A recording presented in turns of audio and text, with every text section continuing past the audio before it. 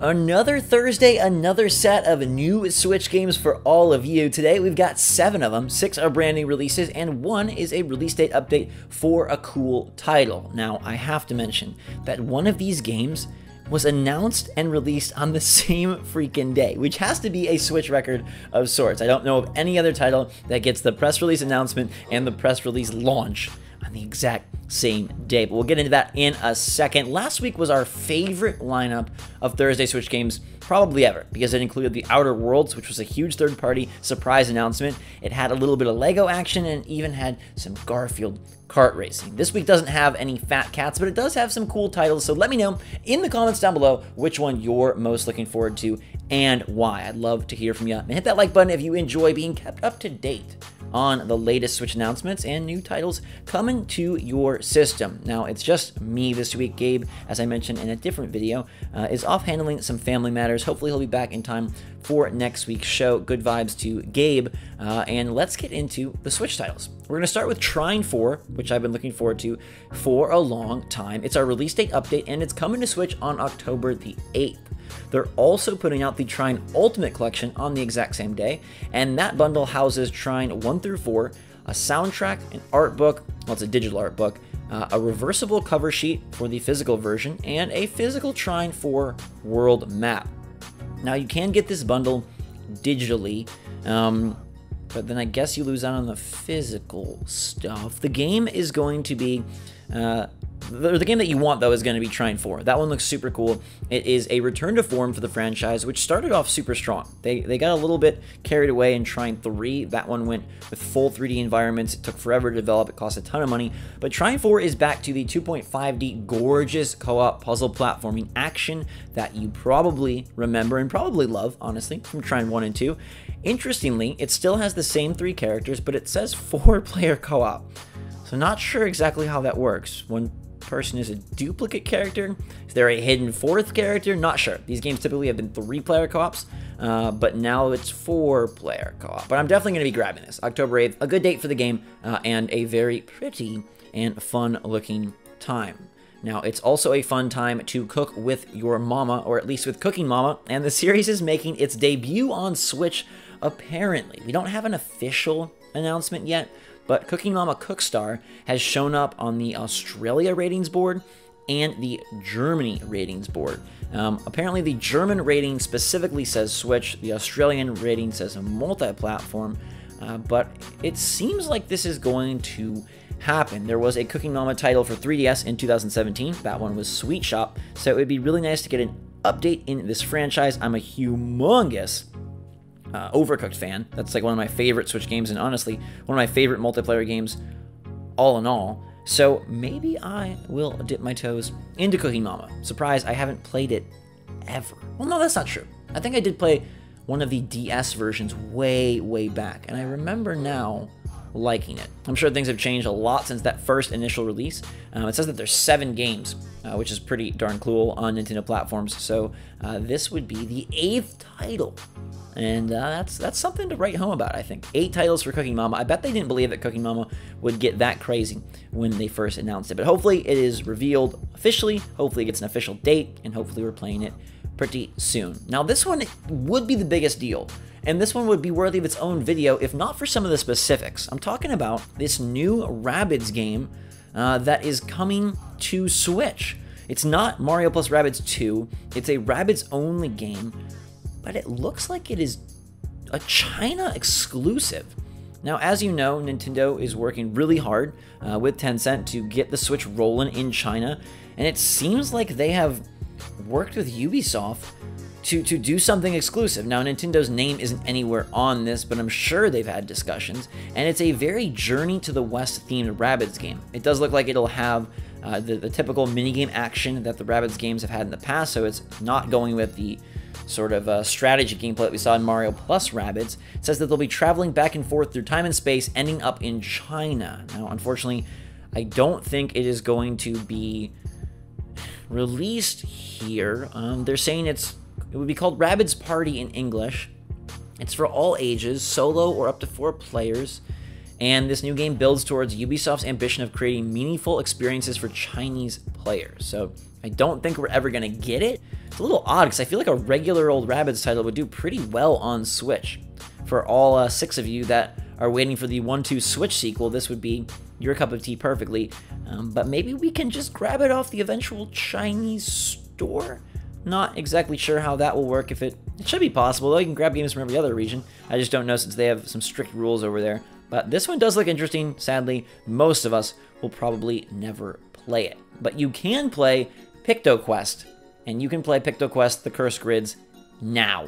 This is the game that was announced and released on the exact same day. August 8th saw the announcement and the release date of this Picross meets RPG title. It looks pretty cool. Honestly, I like Picross.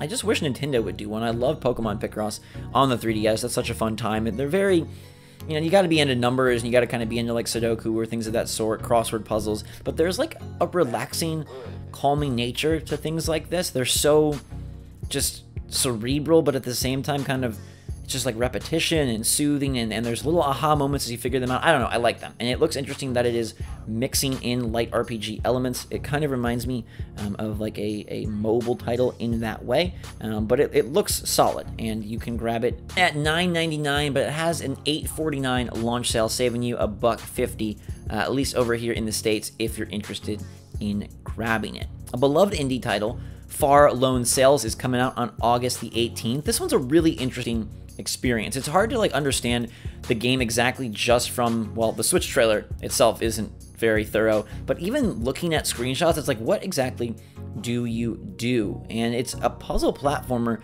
where you're maintaining a ship with sails and keeping that ship rolling. So it's got different elements where you're making sure that your ship is good, but then also stepping outside of your ship to do some puzzle solving action on foot. It's pretty freaking cool, and it reminds me a lot of like a cross between Lovers in a Dangerous Spacetime and Inside. Probably not as dark or as memorable as Inside, but it does have very good reviews. It's a short experience, only about 2 hours or so. It's going to be $15, which it's not a steep price in the grand scheme of things, but for just a couple hours, maybe it is a steep price. I know it's really loved. I haven't had a chance to play it, so I'm going to check it out when it comes out and try to maintain my beautiful and kind of falling apart vessel, upgrading it along the way to solve these puzzles and explore what looks like a very serene but beautiful world. This next game isn't so beautiful at all, but it could be cool. It is in our favorite genre, the roguelite genre. It's called Bite the Bullet, and the twist here is that you eat your enemies. After you defeat them with different guns that you craft and unlock, you eat them and eventually can turn into a powerful zombie that they're calling the Zombro form. You get to customize your character, customize your weapons. Obviously, there's lots of loot. There are food-based classes, so you've got like vegetarians, you've got blood-soaked gorivores. It depends, I guess, on what you eat. Your body changes, which is really cool. So that neat mechanic seems to have a lot of implications. I will say that it doesn't look, I don't know, the attacks don't look satisfying. There's something about the animations and the way that the hit detection appears in the trailer that doesn't look super satisfying, so that has me worried, but it's one worth checking out. It'll be at PAX West, and it's coming out in 2020. I hope that it controls and plays good, because I kind of oddly like this idea of eating the enemy corpses to then evolve / change your body and then create a new type of class / character based on what you choose to eat. That's just like a nifty idea, and I'm always down for a really good roguelite, and there's like a million of them, so hey, maybe this one will be the one to stand out for you. Next up, and finally, we have Still There, which is a really interesting mix. It's a psychological adventure title, kind of an adventure game of sorts, but it's got this interesting blend of, like, the trailer is very calm and makes it seem like it's going to be this very serious affair. They even say in the copy that it'll be dealing with complex issues such as depression and grief and a deeply immersive narrative. But at the same time, it says that it's incredibly funny and has dark humor and kind of like goofy. You are trying to maintain your space lighthouse by solving brain-bending puzzles and completing daily tasks.